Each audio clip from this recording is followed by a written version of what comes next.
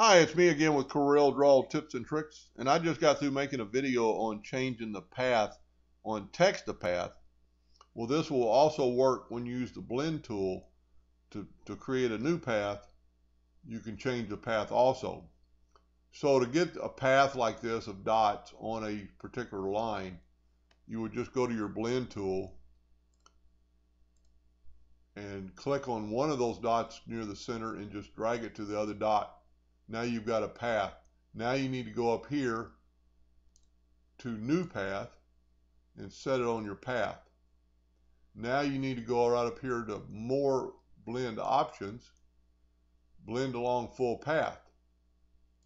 So with that, and if you're happy with it, that's great. But if you're not, you can always take your shape tool and change your path to make it look however you want to do it. You could turn this into a curve and make your path like that.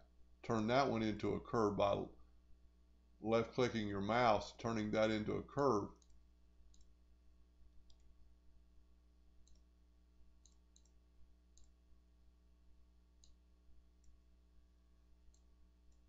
I guess I have to turn them both into curves. And there you go.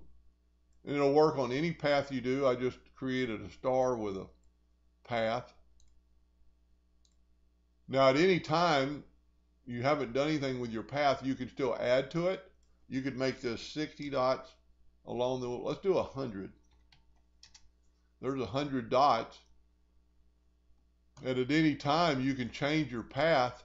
See, like these two are, too close together, so you might not want 100. You want, let's try 90.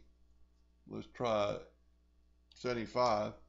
Well, those are just going to be a little problem. But you can change this path by grabbing your shape tool and grab on your path and actually change your path.